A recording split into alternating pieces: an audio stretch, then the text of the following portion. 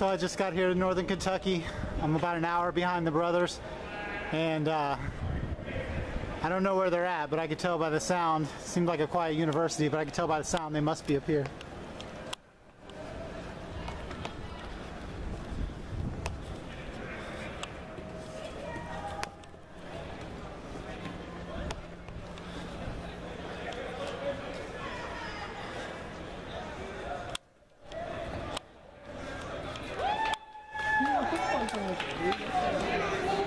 Yeah.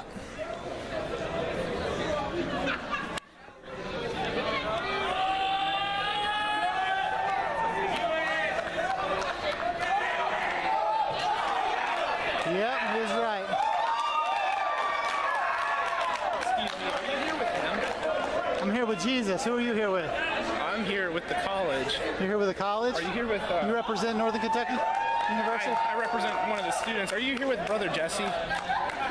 Yeah, I knew he was going to be here. I just got off work. Because I respect what he's doing, but I don't feel like coming at us in anger is the best way to do it. Anger? He's here because he loves you. He's here to tell you the truth. I understand that he's here because he loves us, and he has some valid points, but I feel like what he's coming at us is his own personal beliefs just coded in God. He puts up the word God and then preaches his own beliefs at us. So is he preaching repentance? Is he preaching faith in Jesus Christ? He is, and those are the points that I respect. Right. But then he goes off on tangents all the time. So how do you evangelize the lost? I'm John, by the way. My name's John. What's your name? I'm Doug. Sorry, if I had a free hand, I'd shake your hand.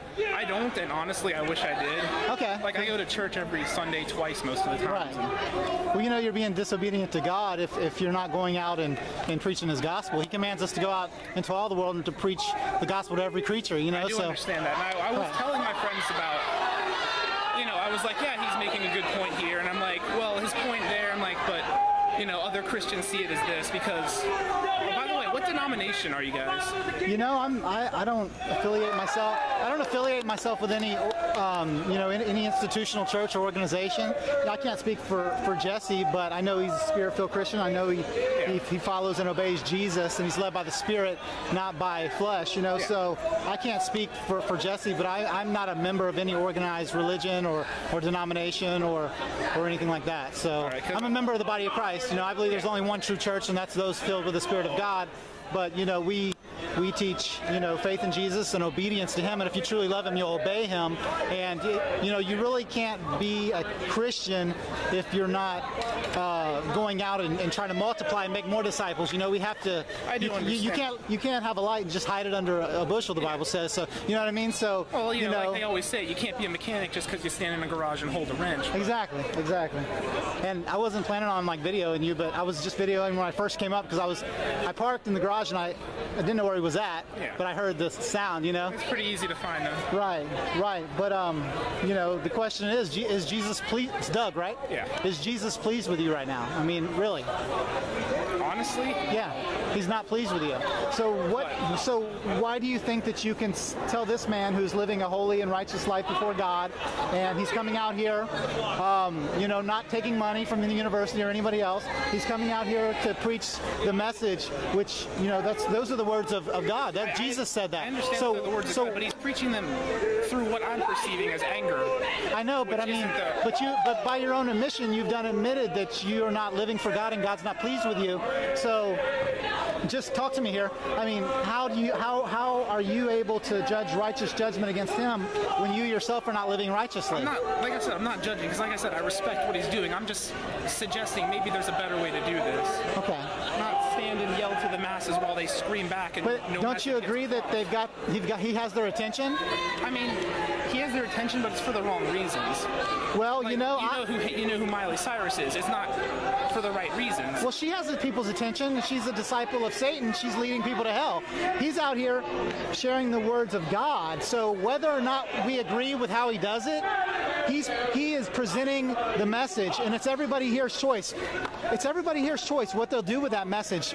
Obviously, there's probably not going to be anybody right now that comes up here and just totally confesses and forsakes their sin. But you don't know that the seeds that this brother's planting or other brothers are planting, you don't know what's going to happen tonight when these people are at home. You don't know what's going to happen if God has mercy, days and weeks and months down the road. Even you yourself, you might get onto his website or another brother's website or whatever, and you may be edified by that. You may be encouraged by that, and God may prick your heart, because I can't save you. He can't save you. We're just planting the seeds, and that's what God's called him to do, and that's all that matters. Hey, I'm sorry, but I got to get to class right now. But all right, no, nice to meet you, Doug. Nice to meet you, Doug. Yeah, John.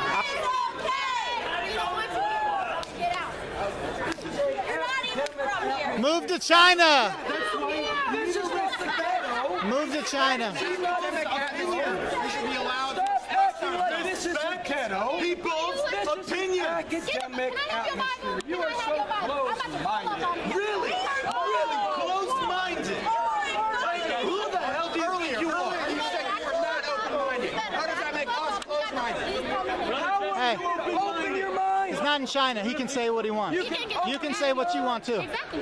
But don't touch him. I'm not touching him. Am I touching him? How are you open-minded? Give me a good reason. You preach that every woman is a whore, that every man is another whore. Everyone. Please do. Oh, no, don't touch him.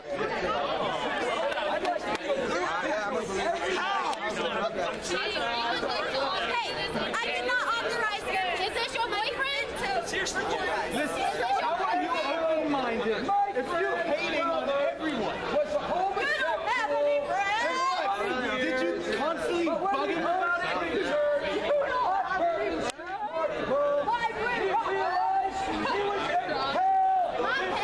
He is not. Hell deserving. I mean, he's better than you are. He left the homosexual lifestyle. Hi, Dad. And became homo no mo. Denise actually. You say homo, I say homo, yes. Look at that. Actually, he's Listen, bisexual. if everyone's hell deserving, it's you. Because apparently God preaches peace and love. What you're doing is the opposite. Satan Jesse, you are not a Jesse. Okay, Satan Jesse. Tell me in the Bible where it says Satan Jesse not to judge everyone. No one else is. You say I'm a homosexual. Automatically not. I'm all the way up here. I'm all the way up here. No one ever was.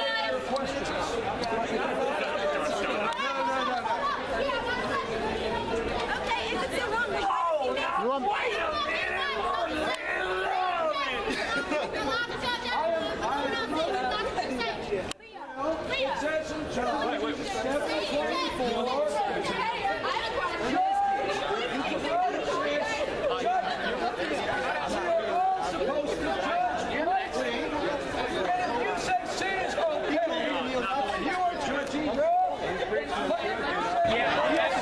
There's semen and sperm. Yeah, we've all taken biology. Yeah, we all know. Where's the evidence in that book that says man and man shouldn't be together? Where is it not natural? Sperm impregnate a female's egg. Yeah, we get it. We know that. Let's get to the bloody point. Okay, hey, here's a good... hold on. Homosexuals also ejaculate sperm. So they were designed by God to impregnate a woman. And no. They were designed to be happy, just like every other person. Ejaculate a substance that impregnates a man. Have you ever seen a girl squirt?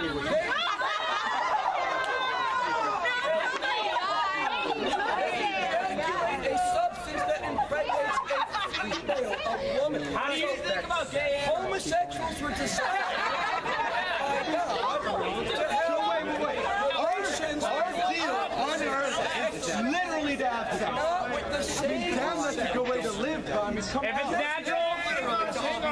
If we're not supposed to be Christ in the Bible, why need a very basic knowledge of the human anatomy to conclude that homosexuality is unnatural.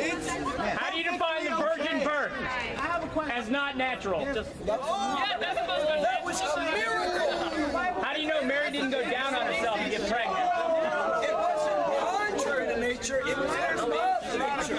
If you say it's natural for sperm to go and fertilize an egg, then how do you define the Virgin Mary? It's not of a natural. Then it wasn't natural. Then it was obviously a sin. It was supernatural. It was Jesus, man, a man fucking another man in the ass is supernatural, and two girls going at it is very supernatural.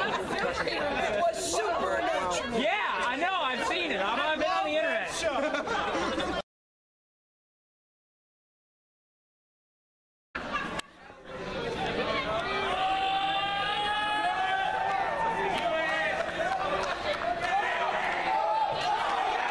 Yep, he's right. Excuse me, are you here with him? I'm here with Jesus. Who are you here with? I'm here with the college. You're here with the college? Are you here with some valid points, but I feel like what he's coming at us is his own personal beliefs just coded in God. He puts up the word God and then preaches his own beliefs at us. So is he preaching repentance? Is he preaching faith in Jesus Christ? He is, and those are the points that I respect. Right. But then he goes off on tangents all So represent Northern Kentucky University? I represent one of the students. Are you here with Brother Jesse? Yeah, I knew he was going to be here. I just got off work. Because I respect what he's doing, but I don't feel like coming at us in anger is the best way to do it. Anger. He's here because he loves you. He's here to tell you the I truth. understand that he's here because he loves us, and he has some. So I just got here to Northern Kentucky.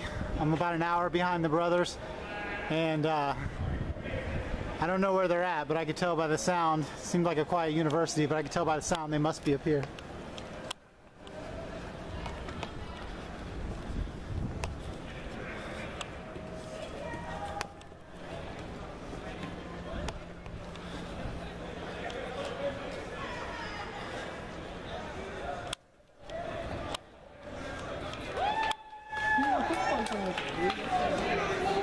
Yeah.